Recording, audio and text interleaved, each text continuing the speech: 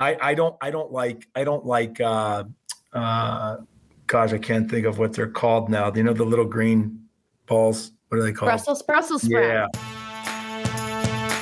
What is up, everybody, from our AT&T 5G virtual studios? Welcome on into the call-up. I'm Susanna Collins. That is Jillian Sakovitz. You guys, round one of the Audi MLS Cup playoffs are in the books, and it has been a whirlwind of a week, let me tell you. And I'm right off the bat, we're just going to get into something because MLS made us put out a bracket. We had to fill out a bracket, which we went on the record as saying we were not here for. I don't like doing it. Jill doesn't like doing it. It puts us in a very tough position. So they put out these videos, right? And inevitably, there are reactions. And well, let's just say that some of these reactions were not very nice.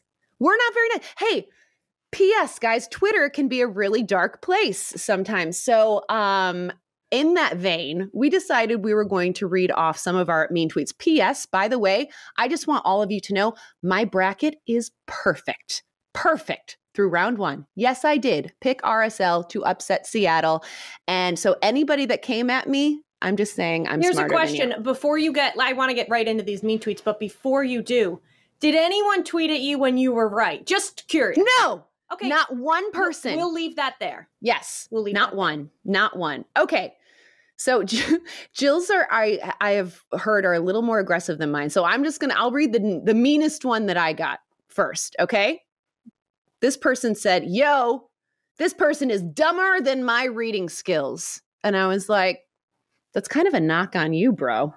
That's like kind of a compliment. It's like low-key. All right, Suze. Well, again, in the vein of Thanksgiving and being nice to each other, I'll get into what everybody said to me when I, who might have poor reading skills, picked Seattle and Atlanta in the final. Oops. Here's the thing. You can't win, people. No. You pick Atlanta to go on because that's the team you know. That's the team you believe in. That's the team you see behind the scenes.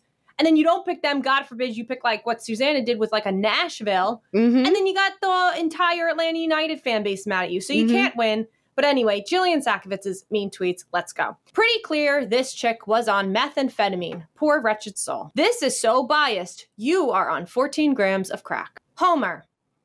She doesn't think much, does she?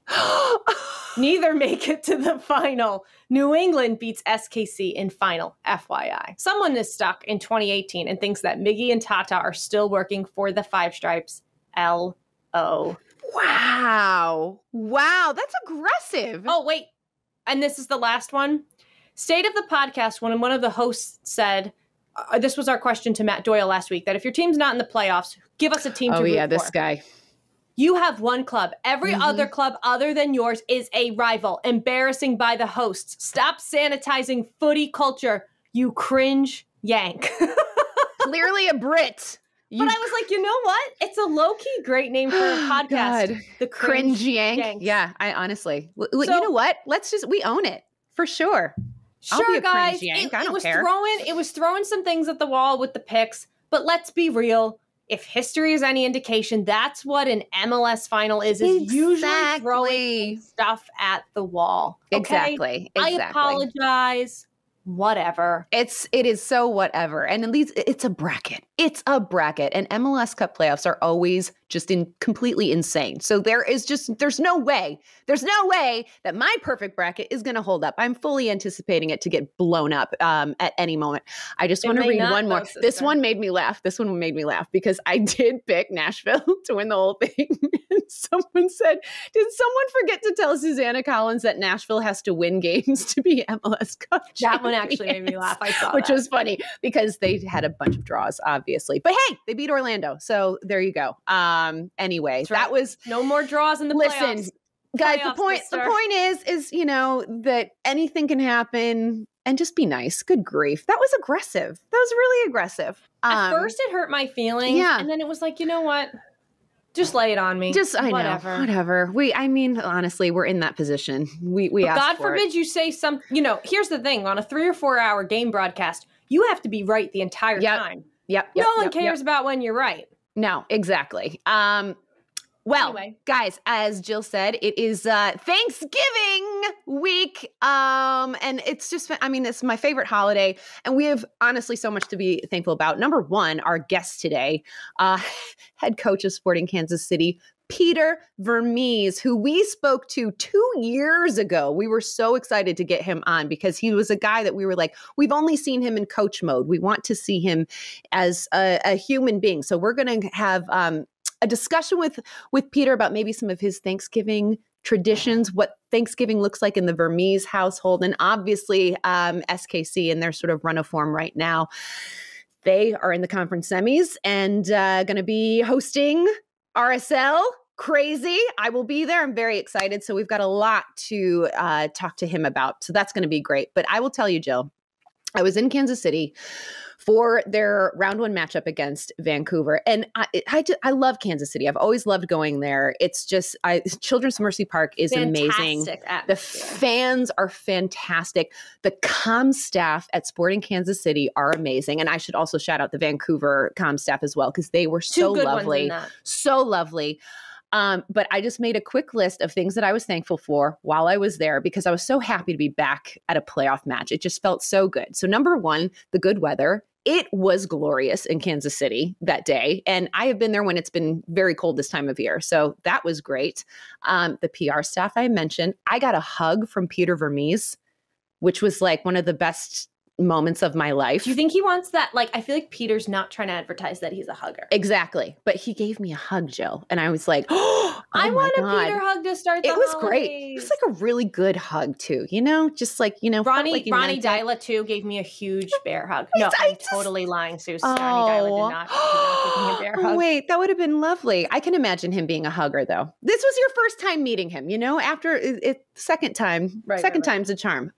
Daniel Shalloway and Johnny Russell being just the hilarious duo that they are. They are hilarious. P.S. They watch all of our stuff, and they knew that you and I both picked Kansas City to move on. And they were like, you and Jill are the only smart ones. And I was like, thank you very much. We're the boots on the ground, people. Vanni Sartini is as crazy and delightful as you would imagine. The man was losing his mind on the sidelines, and I could not have been more here for it. He was getting the SKC fans were relentless, and he just kind of kept like playing to them, and it was great. And he was wearing the most phenomenal shoes ever. They were like these old school Gola shoes with the stripes on their style, everything. He's Italian. Loved it. Loved it. I was like, we have to get him on the call up next season, because I'm just keeping my fingers crossed that he will get that full-time job. And finally, another hug from Brian White after they lost. And he walked over the field and like gave me a hug. And I was like, hey man, great effort. And he's like, oh, thanks so much. He was like, I really enjoyed being on the pod. So here's my question for you on that is, obviously I know Atlanta United very well, and they lost, a heartbreaker 2-0 at Yankee Stadium.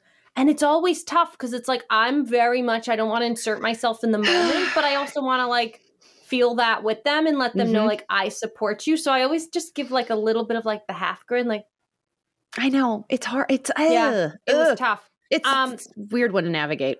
But you mentioned being thankful. I'm thankful that you had such a beautiful, kind of like heavenly experience in Kansas City. It also was fantastic to be back in the mix, Yankee Stadium for New York City FC and Atlanta United. I didn't get any hugs, but you know me, I'm not a big hugger. Yeah. I did get like some staff hugs, but no player coach hugs, more player coach smiles. But my big moment was I saw Tati Castellanos' mommy went viral when she flew in from Argentina to New York City to present Tati with the golden boot. And it was a really emotional moment. That's beautiful. And she stands out. Like, she's got this crazy, amazing platinum hair. Like, she just looks like the celebrity at the game. And she was standing right on the field. And I punked out and didn't take a selfie with her because I was too scared and like shy. She would have loved it. I know. And like, she was like, to me, like the big person at the game. I was like, oh my God, I've seen you on social media. Wow. So I didn't do that. I regretted that. I wimped out, but I'm holding out hope for when I go to New England on Tuesday. Okay. to host New York City that if Tati's mommy makes the trip, I will approach her. Yes, you should. And I just have to be stronger and like really put myself out there. Yes, you do. You can do it. You're Jillian Sakovits, darn it. Time now for our AT&T 5G call to the field. The man that has led Sporting Kansas City to the Audi MLS Cup playoffs 10 times in 11 seasons, the longest tenured coach in the league, Peter Vermes. Hey, Peter, the last time we had you on, it was our second ever episode, and it was May 2019. What year? May 2019. Wow. Seems like a decade ago. It was a minute. Yeah, it's been a minute. In more ways than one. Okay, so about 12 hours or so, we found out that Sporting Kansas City will, in fact, be facing Real Salt Lake on Sunday at home. What was your reaction? Where were you when you were watching that RSL Seattle game on Tuesday night? Yeah, I was at home. Obviously, it was late. Two overtimes and then penalty kicks. It was an interesting game from a lot of perspectives. I played in the league a lot of years, and I know what it's like when a team can dominate in every category, except at the end of the day, they don't score. And that's what really happened to Seattle. And you got to give a lot of credit to Salt Lake. It's not only they battled, but they were very committed. They believed, right? They fought for everything. Guys were laying themselves out. There was that melee in the first half, probably 20 minutes in. Probably 3 times they could have scored on that one play, and they didn't. But I think that's a lot to do with the fact that Salt Lake was in every action, and I thought that was a difference in the game. And sometimes, when you don't stick a chance away here or there, it just builds and builds, and the other team gets confidence, and that's what happened. So how do you prevent that happening to you? What happened to Seattle? How do you prevent that from happening? Well, it would be great if you could score, right? That would be the easy one. But look, we played them twice this year, and they beat us both times. So we're not immune to what they can do. And so I always say that this league is so interesting because you'll have a club that spends a lot of money on players and they don't win. And then you have a club that doesn't spend a lot of money and they can win. And so the parity in this league is just so close at times. And then when you finish the season and get into the playoffs, everything changes. Mm-hmm. And there's this, we're all starting at the same place, even though you got home away and, okay, great. But you still got to be able to use it to your advantage. And so I think the intensity, the aggressiveness, and the commitment of teams just raises. And teams that can defend, they always have a good chance to win in the playoffs. Let's talk about Sporting Kansas City's current run of form. Obviously very high after their win where Susanna was. But then when you ended the regular season, it was 3 straight losses. Obviously not the way you want to go into the postseason, but there was so much drama on decision day, Pro and the referees coming out and admitting that they made a mistake. You were furious in the post-game press conference. A couple of weeks later, in a mistake that had implications for multiple teams. How have you quantified that now? I don't think you can ever in sports take the emotion out of it. That's why we all love it, right? It's why last night, again, any team can beat any team on any given day. And so as much as that day, yeah, I was. Of course I was furious. I mean, at the end, I'm the leader of this club. It's my job to protect and defend. I probably would have changed some of my comments. I would, but it's not, I've been a part of this league since 1996. I love the league. I do. I wouldn't have spent all the time that I spent in this league if I didn't. And I have the utmost respect for all the people that have put all the time and effort into this league. But at the same time, what probably I learned really early on when I started coaching is that when the game's done, the next day, the faster you can get away from that game and start putting your energy to the next, that's the most efficient thing that you can do. And so I thought our players handled it really well after the fact. When we gave them a couple of days off, we all came back. we put it to rest, and we were able to start focusing on the next steps. And that's what we've done. I want to talk to you about the international break because, to your point, you kind of said that you have to have a short memory, right? In soccer, you want to get on quickly to the next game, especially after a loss. And so the international break happens after you guys, as Jill pointed out, had the 3 consecutive losses to end the regular season. And for some teams, that break can be sort of detrimental to any kind of momentum that you're building. But for you guys, and you spoke about it after the game, you kind of utilized it as like a reset.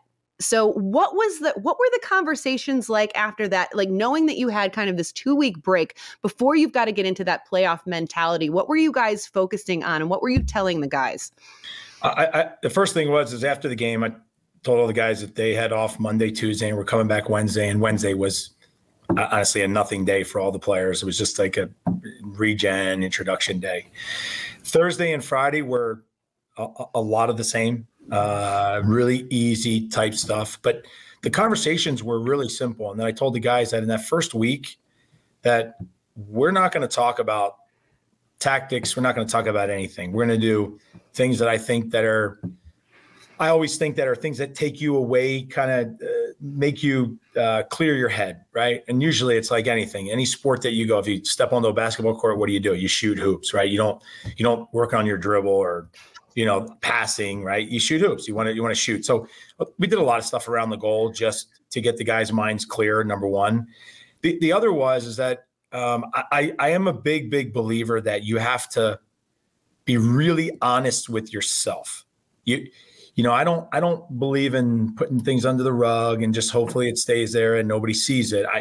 I think it was really important for us because I don't know if you know, statistically, anytime this year that we had a bye or a 2-week break and then we came back, that next game we came back, we lost. And so we spoke about that.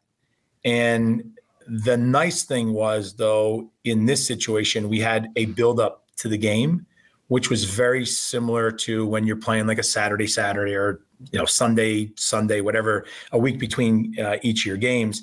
It gave us to get into our routine. I think that really helped the guys a lot. And then the final piece is that when you have that kind of time, you don't have to try to, it's like cramming for a test. You don't have to try to learn everything all in one night. We actually could break it up and leave it a little bit more simplified for the guys. Something that is so obvious in whether it's these Zoom meetings that we have to have where we talk to Daniel Shalloway or Johnny Russell or Susanna being in Kansas City is that there's just a really good feel-good attitude amongst this group. And it sounds a little cliche, but you can feel the camaraderie in this team. How much of a factor is that, Peter? And where does this team's chemistry kind of rank amongst all the other groups you've coached? Yeah, it's actually a really good question. What I would say to you is I think that we put a lot of stock into when we're recruiting players for our team. It's one thing to recruit players that fit into the way that you play, because there's a lot of good players out there that wouldn't do well in our club. Not because they're bad players, just because they don't fit, right, from a soccer perspective. But the other thing that we put a lot of stock in is the attitude, mentality, the personality of a person. And, I'm always very proud of the fact that the guys that we have are good guys. They're incredible guys in our community. And they as soon as they come in, they adopt what the club is. And, our club is very, very attached to Kansas City. It's very attached to our charitable foundations. And because of that, that lends itself to a really good locker room. It doesn't mean all the guys are just nice guys and, they get along and they go to breakfast, lunch, and dinner every day with each other. That's not what it's more that they're team first guys. They understand they're selfless, not selfish type of guys. And I think that lends itself to really good camaraderie. And then the final piece is that when you're also looking at recruiting players, I tried to recruit players that have really strong personalities, because I believe that you want guys in big moments that will bend, but they won't break. And weak personalities, they break. Strong personalities bend and come right back. Oh, Love it. Here for that. I know, it's powerful stuff. No, it's amazing. And it's true. And I think it's a very underrated factor amongst successful teams, is that, teams that you see winning consistently, there is such a good sense of chemistry and camaraderie there. And it's clearly cultivated at Sporting Kansas City. One of the things that I loved so many things about being at your match last weekend. Yeah, Suze wants to join the team. I'm like, can I just move to Kansas City? It was delightful. And the weather was great. It was just incredible. I had so much fun. But one of my favorite parts of being there was that I was privy to what I understand is maybe like a tradition that has been happening, but we didn't know about. And that is you having a glass of wine at your post-game presser. And they brought it in, you took it, it was discreet, you hit it, but I saw it with my own eyes, and I could not be more here for it. I love it. Can you kind of tell us the genesis of this tradition, when it started, and what kind of wine are you drinking? So let me clarify. What I try not to do is I try never to drink it during the press conference itself. But the tradition is a really simple one. So my owner's wife, Bonnie Illig, that is who brought it in. She's such a tremendous lady. She just really is. She's so down to earth that I hope she doesn't get embarrassed of me explaining this, but I'll try to do it as best I can here. So I was joking with her one day. This is years ago, so obviously I've been around there for a long time, and they come to every game. They come to every post game, and you know what our post game is after the game in the field club. And so one day I came to her after a win, and we were in there talking, and we were having a glass of wine, and I had just stated to her, I said, Bonnie, how come we're drinking this wine? Because upstairs in the what's called, you've been in the Victory Suite upstairs, that wine closet. And there's some very good bottles of wine. And I said, those bottles are not down here. And I said, we should think about doing something where when we win, start bringing down the good bottles, when we're down here in the field club after a game. So the tradition is basically if we win, she then has them go up and get a couple of bottles of the good wine. And then she brings me a glass. So what is it I'm drinking? It's always very good. It's high quality. That's what I can. Amazing. Yes, I love it. Yes, Bonnie. And it's expensive. Here for Bonnie. Great. Yes. Well, some of us will be drinking wine or water or whatever on Thanksgiving. And Peter, maybe this is the one time in the entire MLS season, maybe, that you are guaranteed to not go to work. Can you confirm or deny? Will you be on the Sporting Kansas City training grounds tomorrow?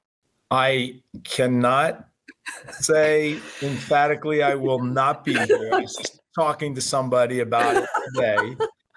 I wasn't telling them that they had to come, but I think if all goes well, I will not be here, but there's a possibility. You have every key in that building, right? What's that? You have every key in that building. Yes, I have. I have the master key. Yes. This sounds like a call-up episode, expensive wine and the master key. That's all I'm saying. I like that. Incredible.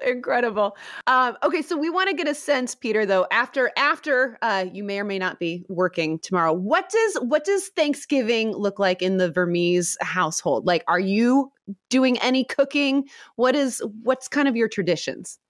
So I never cook. I've never cooked, and I never will. It's just one of those things that I have zero interest in. Mm-hmm. My wife actually is a great cook, so it works out tremendously. My kids will come over. They're older. They'll come over with their significant others, and we'll spend it at home. And it's kind of like so on that. On our last game, obviously the next day was my birthday. Well, not obviously, but the next day was my birthday. Aww. So I was really fortunate, or they were really fortunate, that we won the day before, because it wound up being a really good day because they all came over. So now that we're still before the next game, it winds up still being a really good day. But we'll honestly, my wife makes a turkey, and we're kind of normal like everybody else in that regard. But I personally enjoy being at home and not if I'm going to do it and not having to go anywhere. I like it if people do come over the house and, we can spend time with either family and or friends. We're going to dive into some quick rapid fire Thanksgiving with Peter Vermes. So first question up, Peter, is what are your thoughts on MLS on Thanksgiving? I think it's a great idea. I really do. I think I don't think that we should be concerned about, say, football or what have you, because sometimes you just got to create your own niche. And that's the important aspect. So I'm looking forward to seeing how it all comes about. Peter, what is your favorite Thanksgiving dish? Ooh. It's a hard one. I would have to say that my wife makes great mashed potatoes and gravy. And so the gravy can go on everything. So yeah, I would say that's probably what it is. So you're a gravy fan. I am. Okay. Our Thanksgiving guest last year was Landon Donovan, who had some very strong opinions on gravy. Hated gravy. Mad about gravy. So, okay, Peter is here for gravy. That was one of our other questions for you. What is your least favorite dish? What were you going to say? I don't like, gosh, I can't think of what they're called now. Do you know the little green balls? What are they called? Brussels sprouts. Yeah. Not a Brussels sprout. Not here for them. I'm not. And they show up on tables a lot. I don't like those. They're very trendy. I'm not an onion guy, so if you put onions like in your stuffing, I won't eat it. That's me, Peter. That is me. I get so much flack for it in my family, but I like will not touch anything. I get it without onions. Gross. So that's my rule. Oh, I love it. We're simpatico there. That's fantastic. Do you watch NFL on Sunday? Yes. Okay. Yeah, I'm a big fan of the NFL. Yeah. Who's your team? Well, I mean, I'm ultimately a Kansas City Chiefs. Okay, plus I grew up in Jersey, so right by the Philadelphia Eagles. Okay. It's good because Andy Reid coached both those teams, so it works out well. But I'm a big fan because I love the process and the organization of the NFL. I think it's really good. Have you met Patrick Mahomes? Because he is now one of the owners. Like, what's that been like? I have. Yeah. Actually, contrary to a lot of people, I don't even know if I should say this, but he actually comes and works out over here certain days of the week, but in the morning, early. You let him in with the master key? He's already, he knows how to get in. He's got He's got a master key too. Yeah. That makes sense, I guess. He's Patrick Mahomes after That's all. Right. This season in general, Peter, a lot has gone back to normal. Limited out of conference play, obviously a bit of a bummer. But what has been the most unique part of the 2021 MLS season for you so far? I think during this whole COVID time, I think there's one thing that all of us have realized, or at least I have as a coach, and that is the shorter trips, the hour and a half trips. If we got to fly with the team from here to Minnesota or to Dallas or Houston or whatever, we can do that in the same day. So we can fly in that morning, fly there, go right to a hotel, do our thing, go to the stadium, play the game, and then fly back and be home on the same day. That was something that, I would never have thought that we could have done in a high quality environment, right? So where the guys go out in the field and they can perform it really, really well. I've been pleasantly surprised by that. And I think that really bodes well for the future because as the league grows, I think to save time, you need the ability to be able to do that. I think the other thing too is that all of this has forced all of us with the congested schedule has forced us to use our rosters a lot more. Mm-hmm. And I think that that's a good thing. It's increased the player pool for each of our teams. I think players have been able to demonstrate that they can perform at this level. And I think those are two really high quality things for the league. Before we let you go, we had Daniel Shalhoub and Johnny Russell on as a tandem. They came on the podcast together. Terrifying, so you can only imagine the craziness that ensued there. I mean, those guys, They are two very big personalities, and then you put them together, and it's chaos, but like in the best way possible. And they were kind of filling us in on some of the pranks that they pull in the locker room. We heard a really incredible story about what they did to Gianluca Bussio's car, which was hilarious. Incredible is a good word for Peter, it. are you tuned in to the kind of locker room antics that go on, or do you try to just kind of stay out of it? Okay. I'm sure there's some I don't know about, but like the one that you're talking about, for example, actually it's not the two of them, but Johnny did it, right? Johnny's the one who broke his windshield, but that's so Johnny. Mm-hmm. I'm sure he didn't tell you about what he did to our athletic trainer a few years back, did he? No, did not. Didn't mention that. You could tell us. Well, he injured him. Let's put it that way. He truly injured him.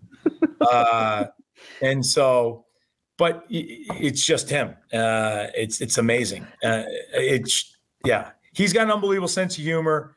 Right. He's great in the team. So just a side note on that. So I'm not sharing anything crazy here. So we do a test every year. I do a test with all the guys every year.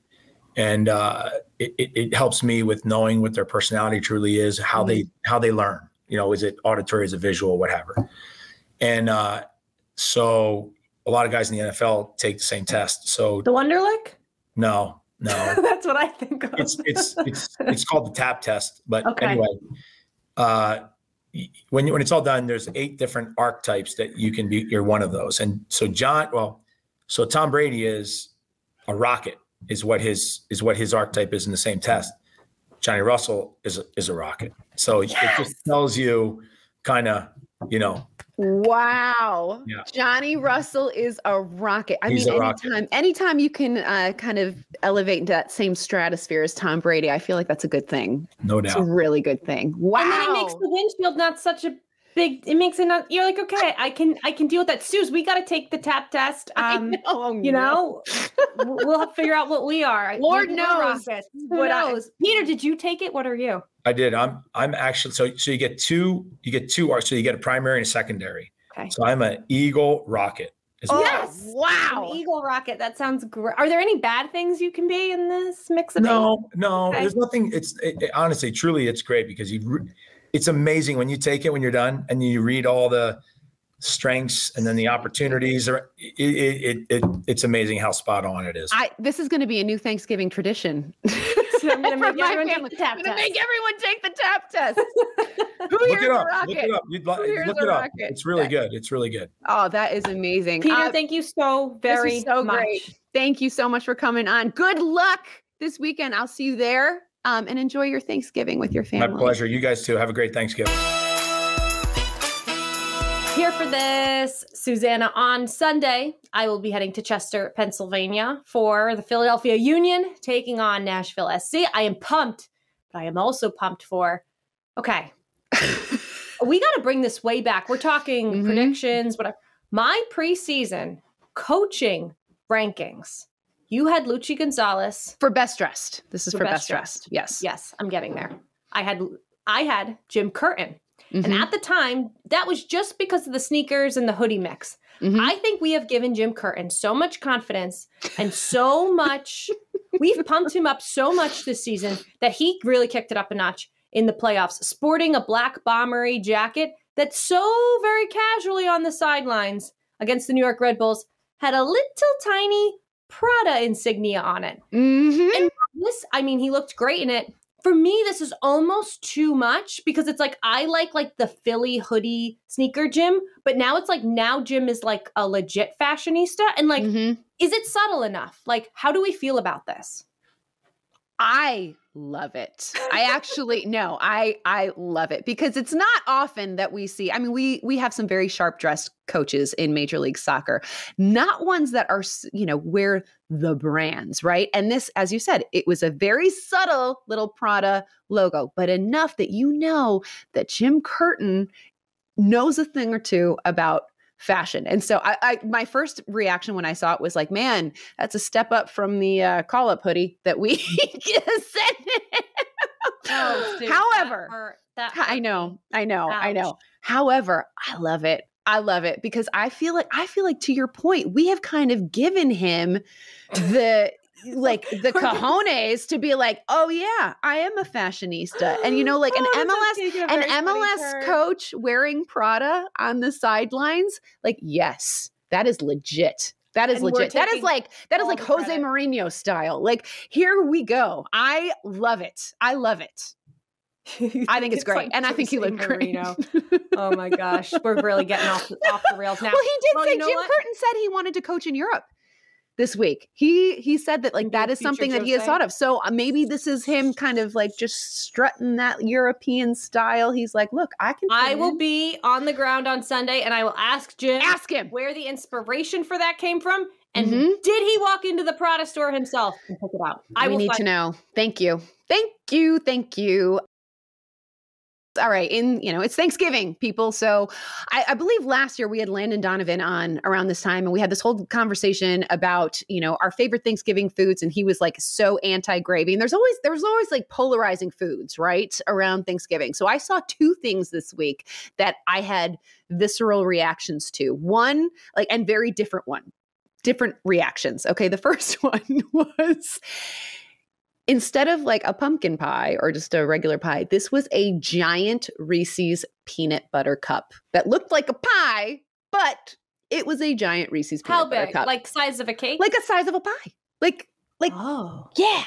That's a lot of peanut butter. It's a lot of peanut butter, but I was also like, yeah, I'm here for it because I love me some Reese's. So that was that I was like, ooh, I could get down with that. This next one. Oh, can I just say one thing about the Reese's thing? Yes. It just, for lack of a better way of saying it, it doesn't sound very hydrating. Yes. That's probably 100% accurate. So that's a lot. I don't want to think about it though. I'm just going to think about right. That's not what Thanksgiving's about. Exactly. It's not about thinking about the after effects. No. Okay. No. Next. Okay. This next one. This is too much. This is just too much. We've gone too far. So there is a restaurant in New York that has come up with a Thanksgiving pizza. So it's basically like all the foods that you eat on Thanksgiving, turkey, cranberry, stuffing on top of a pizza. And there was a picture of it and there was like little pieces of corn. And yes, exactly. I threw up in my mouth a little bit when I saw it. And I was like, this is just, I draw the line.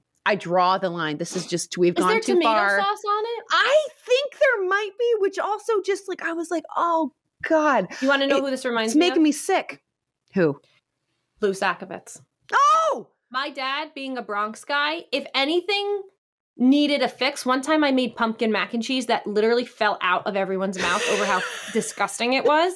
And he just stood up, he poured ragu on it, and then he put it in the microwave, and then he ate it. Oh God. Something about New Yorkers, like if there's tomato sauce on it, it's kind of just like the great equalizer. Yeah, no. That's why not here for it in New York. But I want to vomit I am vomiting actually. I know it's disgusting. And when you see the picture, Jill, it's just I had this like visceral reaction to it. I could not be less here for it. So there you go. No to Thanksgiving pizza. So if this isn't in the spirit of the holidays, I don't know what is. After Nashville SC's win over Orlando, Yonder Caddies did the ultimate jersey swap, but in a way cuter way. A fan called out to him like, "You're going to score." He does. And he does a jersey swap with the fan who has an insane Nickelodeon jacket on it. I mean, you've got SpongeBob, you've got Hey Arnold, you've got the Rugrats. It's raging, but it looks great with yellow shorts. It honestly looks too good to be true. And they swapped the jersey and the raging Nickelodeon winter jacket. Oh, I love it. In Philadelphia on Sunday, when the Union host Nashville, if Cadiz has this jacket on, I'm going to die. And I'm going to ask for a photo in it because I feel like it's iconic. Oh, it was an incredible jacket. Our producer Galena sent us a screenshot of this last night after the game. She was like, "Oh my God." And I was like, it's so fitting. It was perfect. It was so perfect. And he was so happy. Obviously they just won. And then he's got this like just bright, obnoxious coat on. And then this finding out the story behind it made it even more delightful. I love it. I really hope it makes an appearance in Philadelphia. You got to keep your eye peeled for that. One last thing is, like, I want this fan, though, to get this jacket back. So, like, after MLS Cup, I would be like, no, take it. I would like, oh yeah. I would be like, no, this like, I would be so honored that Yonder Cadiz like took my jacket and wore it. That would be such a point of pride for me. I'd be like, okay, no. Then I feel less. Imagine they win MLS Cup and like Cadiz is up there celebrating with your Nickelodeon jacket. What's on tap? All right. Well, as we said, round 1 is done, but the Audi 2021 MLS Cup playoffs are in full swing tomorrow with Major League Soccer's first ever Thanksgiving Day game. So get yourself some turkey, slice of pumpkin pie, maybe a little cocktail, whatever, and get ready for your favorite new Thanksgiving Day tradition, which is going to be watching MLS action. We've got the Portland Timbers traveling to Colorado to take on the Rapids at 4:30 p.m. Eastern on Fox and Fox Deportes. I'm going to make my entire family turn off NFL so that we can watch MLS. I'm really very excited to hit them with this and be like, we're turning on soccer! They're like, again, do you ever not watch soccer? Oh, God. No, we don't. We don't. The answer is no. Susanna and I, like we've mentioned, we are back on the road this weekend. Susanna will be going to her new favorite place, Kansas City, as they take on Real Salt Lake Sunday, November 28th, 3 o'clock Eastern. That's on ABC and ESPN Deportes. While I'm going to be heading down to Philly to watch the Union host Nashville at 5:30 Eastern time on ESPN and ESPN Deportes. Then I'll be off to New England to see New York City again and Bruce Arena in the New England Revolution. Tuesday night's game, November 30th, 7:30 Eastern. You can catch that game on FS1 and Fox Deportes. Oh my God, we have so many good matchups to look forward to. I'm super pumped. Okay, also, we've got a ton of playoff action left to go, but 2022 just around the corner, people. And earlier this week, home openers were announced. Christmas tree. I know. But you guys, the home openers were announced. So the 2022 season kicks off on Saturday, February 26th. All right. Get your parkas out, kids, because it's going to be a little chilly. Columbus will welcome Vancouver to Lower.com Field, and LAFC welcome Colorado to Bank of California at 3:30 p.m. Eastern. Charlotte FC debuts at Audi Field against DC United on February 26th.